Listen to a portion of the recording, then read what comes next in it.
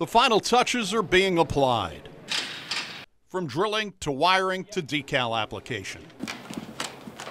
It's a renovation that virtually created a brand new school. It's basically been gutted.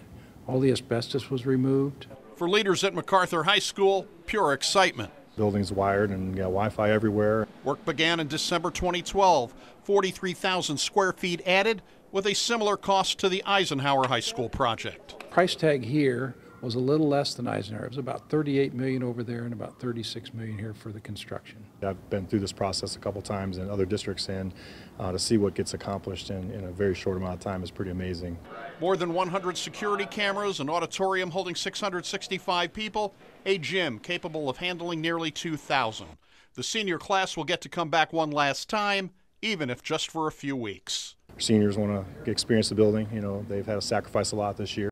All made possible when Macon County taxpayers voted to fund school construction projects. When things get kind of squirrely in Springfield, it's nice to have a source of revenue that you can count on in your home county.